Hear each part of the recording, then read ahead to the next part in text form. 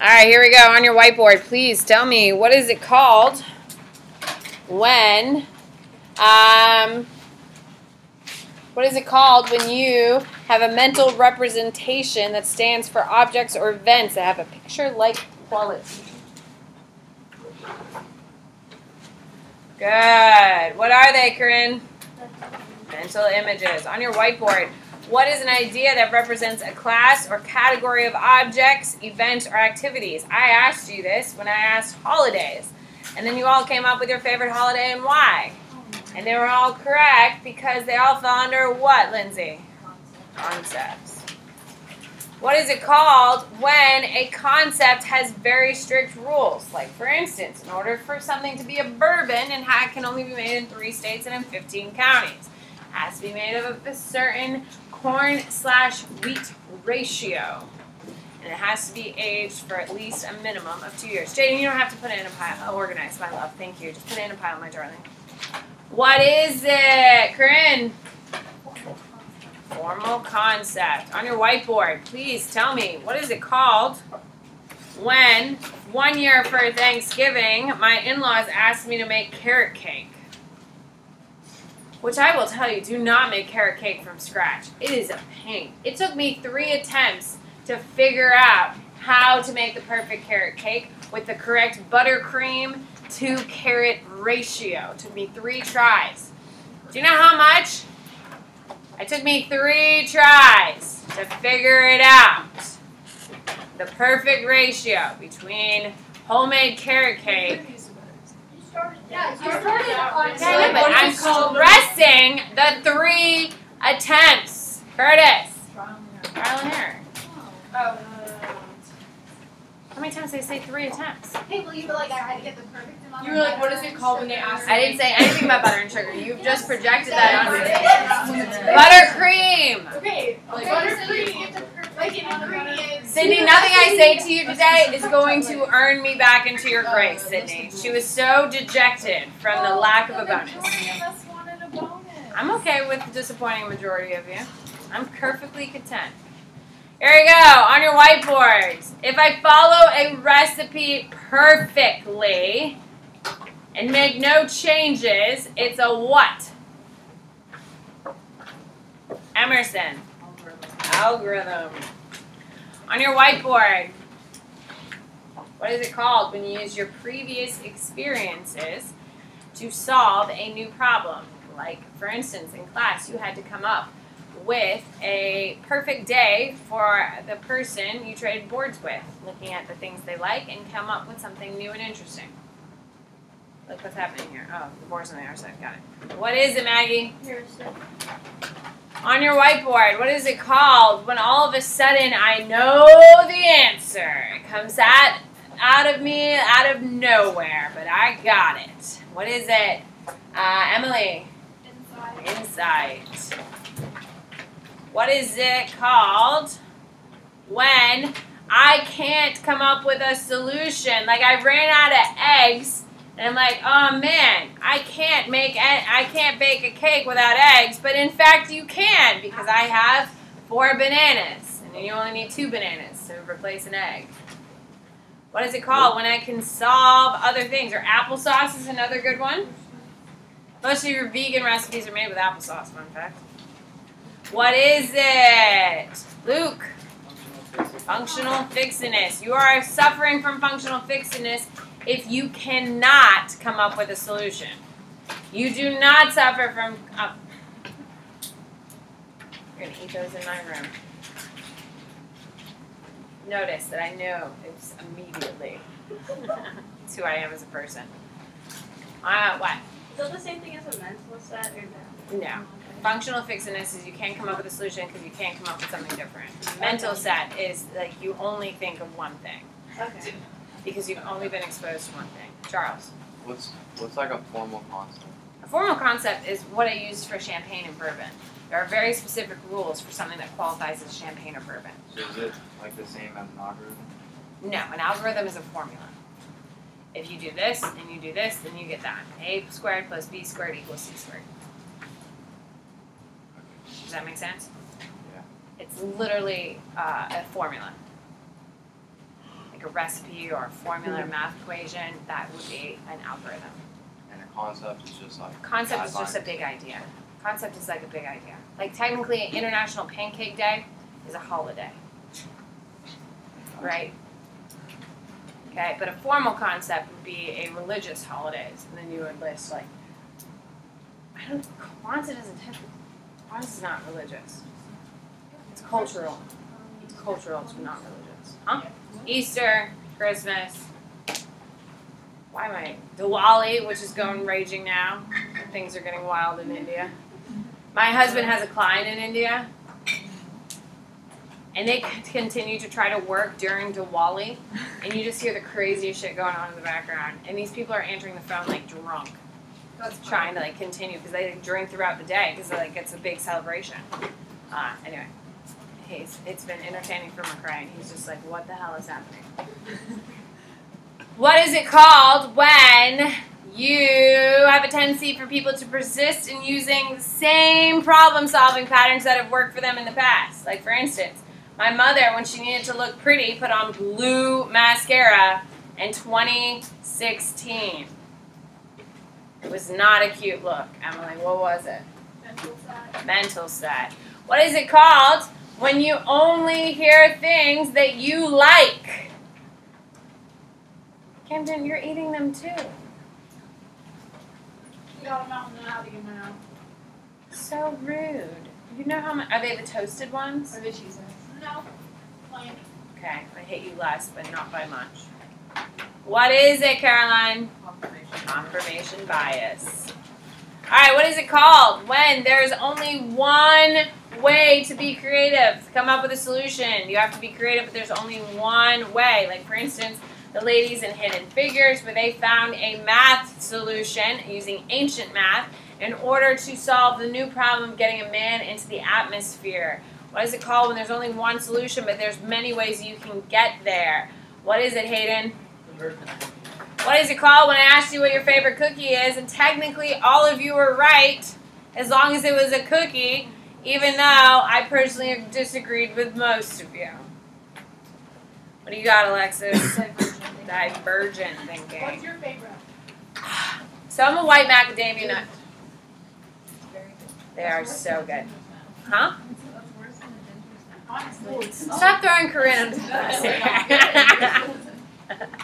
You really don't like them? I love white chocolate. I like it. I think chocolate chip is just so good that nothing tops it. If you like chocolate chip, you got to try the Fresh Market, the giant cookies.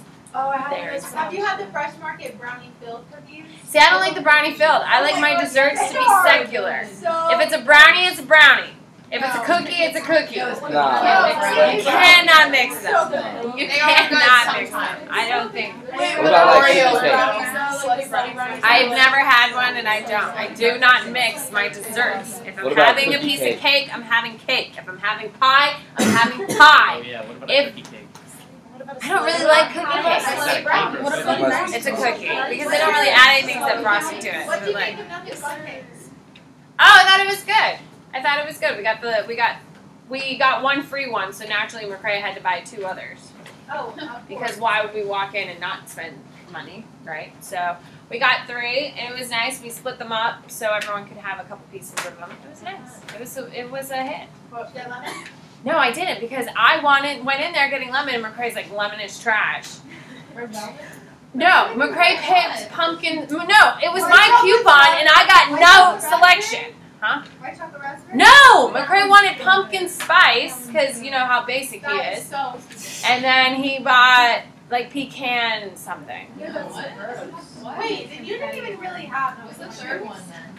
Yeah, Marshall McCray Bennett is the one who did the selections. I did not. On your whiteboard, what is the name of the first dude to come up with an intelligence theory? It is very negative, but it's the first one. Good. Luke. Spearman. 90% of the population, according to Spearman, have what type of intelligence? Good. Ian. G. G, which is General. general. Thank you, Ian. 10% are special. What does special mean? Who can raise your hand and tell me what special means? When we say special intelligence, what does that mean? Our S factor. What do we got, Kaylee? Like you're the best at something. Kind Or of. like you're like professional at something. Kind of. What does it mean? Emily? You exceed in like a specific area. Like you're talented in multiple ways. Okay, and you're at the top of your, like yesterday I asked you to come up with someone who's talented in multiple ways that we could all relate to. I think Schwarzenegger did that one come up. Yeah. I saw him on the Today Show and I was like, Maggie's gonna be so happy. I was at the gym this morning and I saw it and I was like, oh Maggie. Talking about Schwarzenegger, which just made me giggle. Okay, we talked about like Ben Franklin, we talked about all these people like Da Vinci are your quintessential historical examples. Alright. Who's the dude who came up with multiple intelligences? He has 9, but today he has 16 of them. You only need to know 9. It's a nice marker you got there, Cameron. What is it? Emerson. Gardner. On your whiteboard, please tell me what's the guy who came up with 3 intelligences? Good. Curtis? Sternberg. Now, according to Sternberg, if I am very good at interacting with people and getting information, what type of intelligence am I? No. No. According to Sternberg, what am I, Lindsay? There you go. According to Sternberg, if I am book smart, what type of intelligence am I? Do you see the difference in it? Yeah, that's the one I meant. Like practicing. Cool. Do you see the difference though? Yes. Okay, what is it, Sydney? Analytical. And if I am an artist and I am very out of the box, what type of intelligence, according to Sternberg, am I? Good. What is it? Nina? Creative. Alright, here we go. Okay, there is also another type of intelligence. Intelligence is called emotional intelligence. It's not on your study guide. It could be on your focus now. No? Okay. Now, emotional intelligence is one of the things that, as a society, we're declining on. Okay, how to deal? Huh? Fun. Yeah. No, emotional intelligence is the awareness and the ability to manage one's own emotions, as well as the ability to be self-motivated and to feel what others feel and feel socially skilled. Ladies and gentlemen, would you agree on that? Would you say society as a whole can empathize and feel for other people? No. You're wrong. That's true. Okay. Emotional intelligence is one of the things that society as a whole has decided that we are incredibly weak on. Hopefully your own emotional intelligence is okay.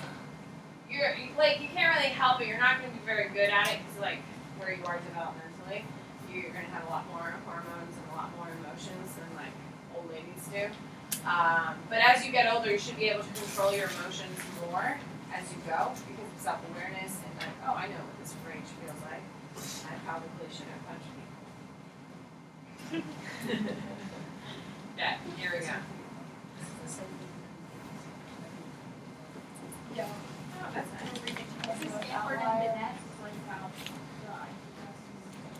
Stanford, Binet. Okay. Now, ladies and gentlemen, we have a thing called the intelligence quotient, known as IQ. Listen, and I will tell you what you need. It is a number that is used to measure your IQ. It is created by Binet. Binet creates, okay? Binet's mental ability test. Okay. I know. It's on the back of your focus. Ladies and gentlemen, I'm going to write, go to Binet's mental ability test. Go to that one first. Okay? This is the first intelligence test ever given. Binet's intelligence test is the first intelligence test ever given, and it is given only on children. It did not give an IQ score. You need to know that. However, it did not give an IQ score, However, it did start ranking children. So Binet's mental ability test is for children. It is the first intelligence test of its kind. It did not use the IQ.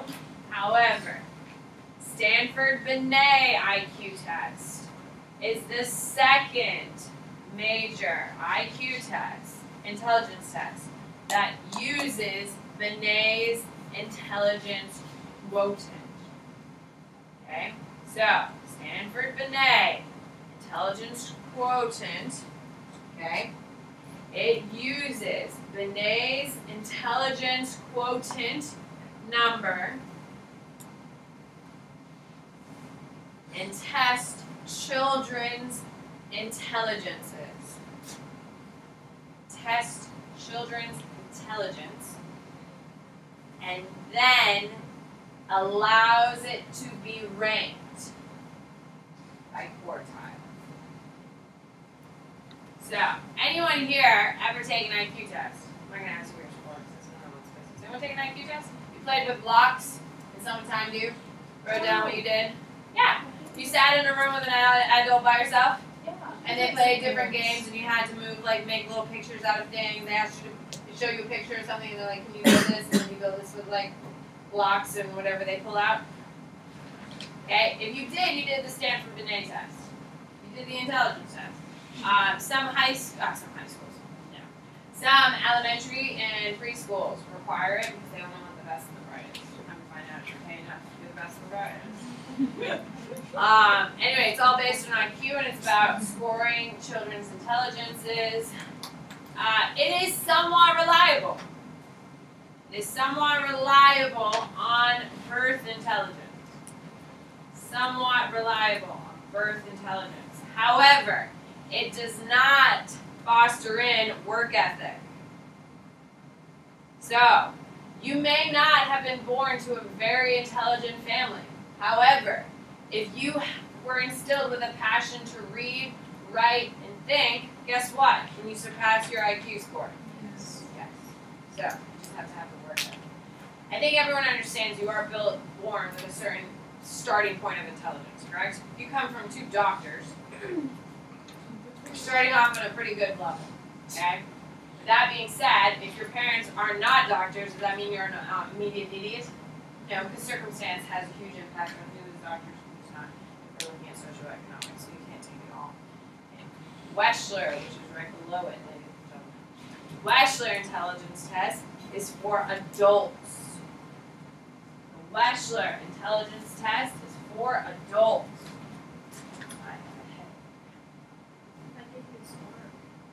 Gives you a performance score and an overall ranking of percentile. Like your SAT, you get an SAT score and then you get a percentile. Have you noticed? The higher your percentile, the smarter you are. So if you're in the 99th percentile, you beat 98% of the people who took this score. If you're in the 40th percentile, you only beat 39 and 60% of the population beat you. So that's what percentiles are. They're telling you how much percentage of the people beat you. So it is an intelligence test, but it is for adults. It's not very common. You don't have to write that, but most people take it. If they're going to take an intelligence test, it's typically Stanford Binet. Stanford Binet, as we found out, is pretty reliable, but it's not completely indicative. So your work ethic can compensate for your IQ score, so whatever it is. As long as you work hard and your parents work hard, especially when you're a kid, when your parents have to work hard, and you can overcome a lot of things. Okay, so, okay, I do want you to be aware of a couple of things, especially as we go through. I need you to know that all IQ tests are culturally biased. And all tests are culturally biased, ladies and gentlemen.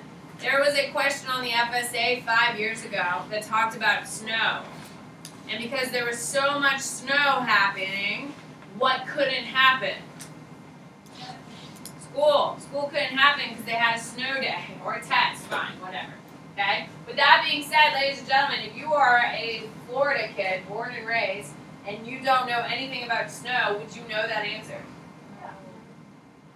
Probably not.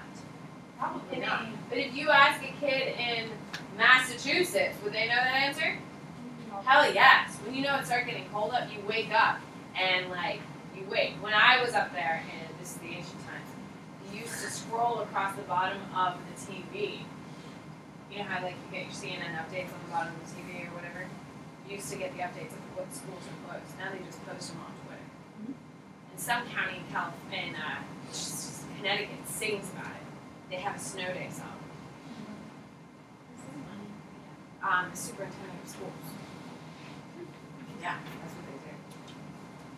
Yeah, cultural bias is on your study guide, by the way, which is at the bottom. So, cultural bias is the person who makes the test typically is going to make it to reflect them. Because if you spend time if you make a picture, like an art picture, is it going to look like you? Is it going to look like things you see? Is it going to be surrounded by your cultural identity? Yeah. Same thing with the test. It's important. Have you noticed that I try to be super inclusive with my names? Read your test tomorrow and look at the names of the people in your examples. They're diverse as hell. They're inclusive. It's true. I just love that you like were intentional. Oh yeah, it's all over the place. All over the place. Now, a culturally fair test requires the use of nonverbal abilities such as mental rotation of objects. Culturally fair tests are very hard to come by. Now, who is the majority making tests? What culture? White people. White people. So if you're a white person taking a test, you're doing okay. You're doing okay.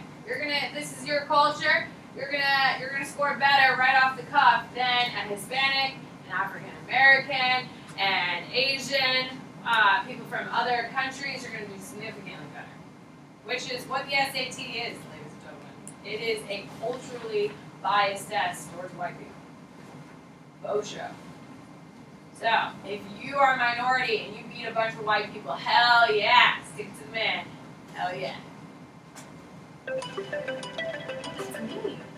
Oh, how exciting. Alright, here we go. Reliability. Oh. It's a no-name number, which, you know, it's not someone who actually loves me. Alright, here we go. Let's do reliability. Reliability is when a person takes a test over again, they get the same score. Okay, reliability. Camden, is that an experience that you've had?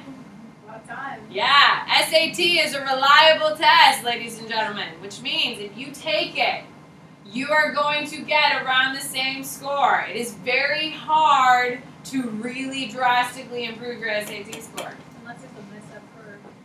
Okay, then you hashtag blessed. No, like bad.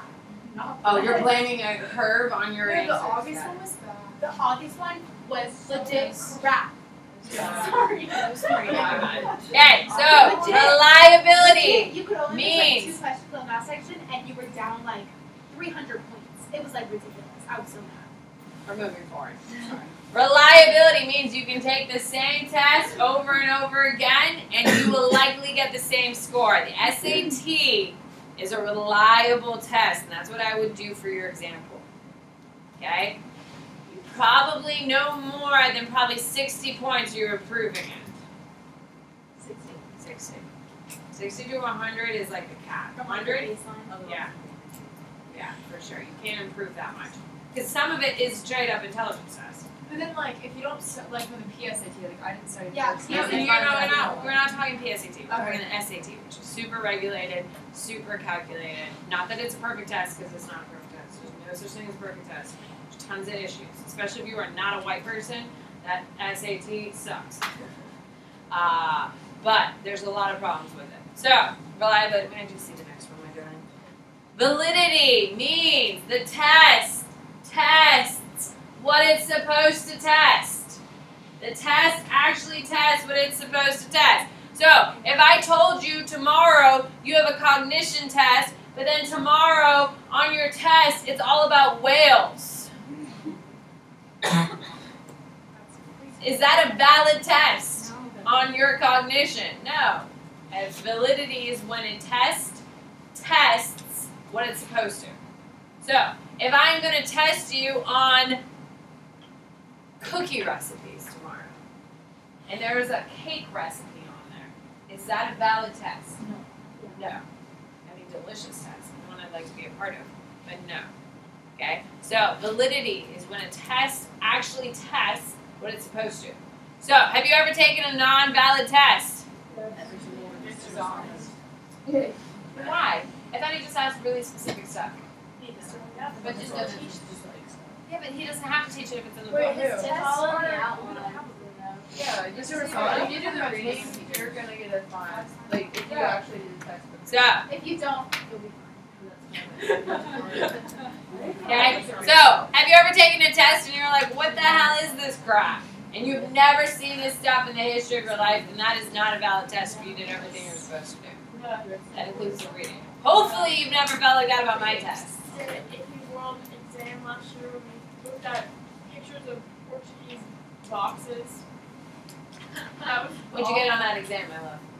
I'm just saying that was so random. It was Like, random, things absolutely. And literally anything else.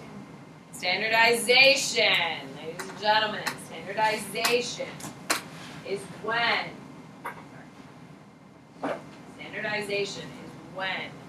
scores, directions,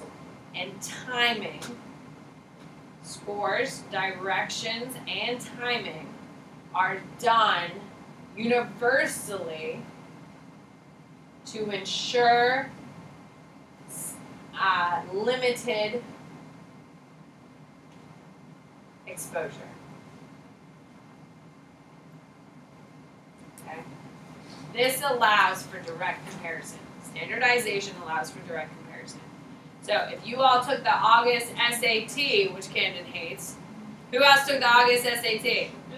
Okay, so whatever you think about the August SAT, I'm not trying to get It was into it. not that. The test was easy. It was Let's go into this order. You either got like the Moving forward, whatever your score is on that, say, I don't even know what the scores are out of now because like I don't care. But like, whatever her score is, you can look at her score and say, oh, well, Maggie definitely is way smarter than Camden. Look how much her score is higher, okay? And you can say, oh my God, Alexis is smarter than all three of them. Look at how much bigger her number is. Standardization, when you make sure everything is the same, it allows you to do comparisons. Any test that you take for the state, for the federal government, for colleges, like other people take are all standardized so we can compare you. The reason why you take the SAT is so we can rank you. They are, because it's a failed test. I mean, it's not a great test. But the reason why you take the SAT is so we can rank you. Because, theoretically, the higher you do on the SAT means the better you'll do in college. The better you do in college, the only reason colleges care is because if you're doing well in college, you're not going to drop out. So if you continue to stay in college, how many years are you going to pay for? 4, sometimes 6, sometimes 10.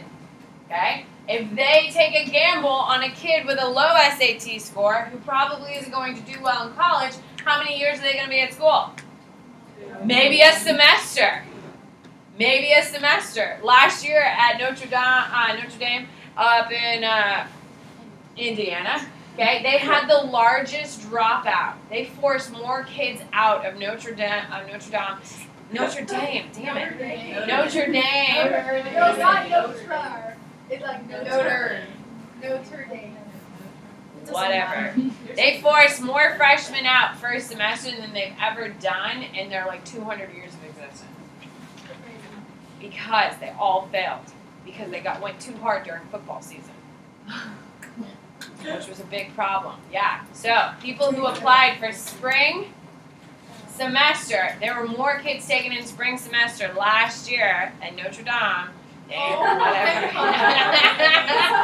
than ever before. So, and And those are the types of things you have to think of. Like every school, you're going to have kids drop out after the first semester because they can't handle football season. Florida is notorious for it. If you don't get into Florida for fall or summer, I would wait and apply for spring. Surprisingly, there's going to be a lot of open seats in classes because so many kids fail out of Florida right away. So keep that in mind. All right. Norms. Norms are predicted behaviors. Norms are predicted behaviors by data collection over years. Thank you. Data collection over the years. So, a norm would be as a white girl with a mother who has 3 degrees. She has 1 bachelor's and 2 masters. My father barely graduated high school. How did they get together? Who knows? So that being said, because of my mom's 3 degrees, 1 bachelor's, 2 masters. By the way, I have 2 bachelors and 1 master's, so fun fact. With that being said, the expectation for me and my SAT was to be significantly higher. Does that make sense? From a white upper class neighborhood, the norms of my expectations were higher than, say, a Hispanic kid from the from inner city who both parents did not graduate high school. Norms are the predictability to see how you are meeting, failing, or exceeding expectations. Okay? It's not a stereotype because it's reinforced. However, it doesn't guarantee anything. Does that make sense? Like, for instance, norms are also on scores. As a white girl from an upper middle class background, I was always expected to be in the upper quartile, not the top quartile, but the upper quartile of test scores. So as long as I was there, I was hitting my norms. Does that make sense? Okay? Well, depending on your ethnicity, your background, all that. Oh, we're done? That's No, 3 minutes. Can you do focus and divided attention? Can you do focus and divided attention? Okay, everyone literally just typed it. Did you see it? Did you see how rude? Hella rude. Yes, Olivia, what? Can you do focus, attention, divided attention? Focus attention is when you are paying attention, when you are looking, studying, and processing one thing at a time. Every single person in this room can do focused attention. They have one thing they're really passionate about. What's your thing, Emerson? Yours is your drawing. Oh, for I sure. just can't. Oh, for sure. That girl can waste so much damn time doing that. No offense, it's beautiful. What about divided? Divided attention is when you try doing too much at one time and nothing is really done. It's literally called my life. You get yourself something. Oh, you got your bottom dollar, girl. See ya. I don't think tomorrow's test is that bad, honestly. Now you're bored out of my mind. See ya.